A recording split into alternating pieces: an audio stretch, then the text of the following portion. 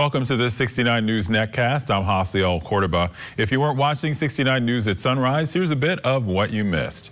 Police have made an arrest in connection with a stabbing in Easton. Authorities say Michael Tran is charged with criminal attempted homicide and other offenses. They say Tran stabbed a 30-year-old man just after midnight in the area of South 11th and Northampton Streets.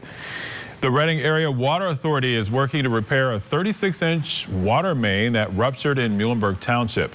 The break occurred in the 3900 block of Route 61. RAWA has issued a boil water advisory for customers in the area. A Treat has joined up with Mike and Ike to launch a new candy-flavored sodas. The Jandal Companies and Just Born announced the partnership yesterday. They unveiled 2 soda flavors, cherry and strawberry. They're being offered in a 20-ounce plastic bottle in a dozen counties in the region. And in weather, the heat will break, but the humidity stays. Some spots will see showers and thunderstorms. For more local news, watch 69 News or get updates at WFMZ.com.